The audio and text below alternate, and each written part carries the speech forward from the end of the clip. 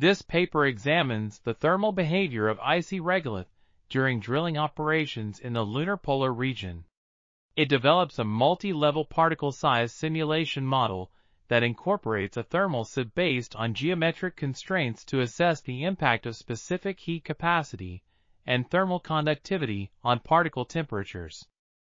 The authors use a central composite design (CCD) method to determine optimal parameters for the discrete element model, then compare the temperature of the debris removal zone in the lunar environment with the temperature predicted by the discrete element method.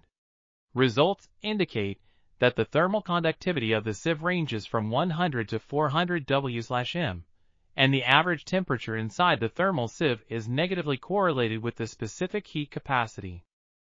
Additionally, the temperature deviation of the chip removal area is plus or minus 10 degrees Celsius, which is consistent with the temperature deviation observed in the lunar environment and the lunar icy regolith drilling test.